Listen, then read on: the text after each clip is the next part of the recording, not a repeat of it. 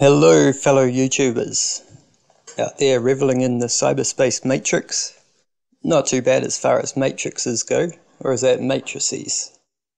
I don't know, that's irrelevant. Anyway, in my last video I tried to prove that the sun is a whole lot closer than we've been told by showing the shadows of clouds on the ground and crepuscular rays which seem to converge right at the sun as opposed to coming in the atmosphere parallel-like.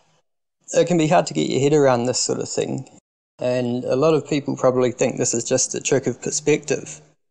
So to disprove that, I've set up a simulation in After Effects. I've attempted to make a similar scene, and first I'll show you how the shadows of the clouds look with a near sun.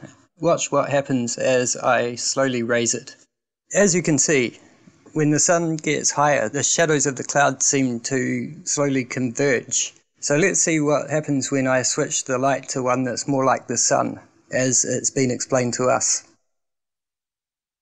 After Effects has the option to make a parallel light source. So, as the sun is supposedly 96 million miles away, 155 million Ks, it's pretty much parallel.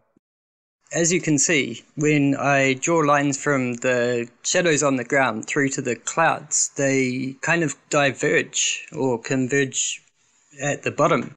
So as I expected, the simulator with the close sun seems to be a much better representation of what we actually see in the sky.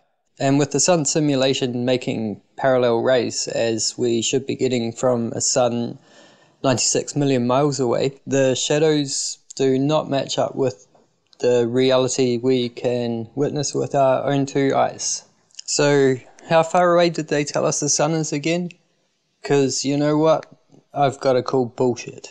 It's all there, black and white, clear as crystal. You get nothing. You lose. Good day, sir.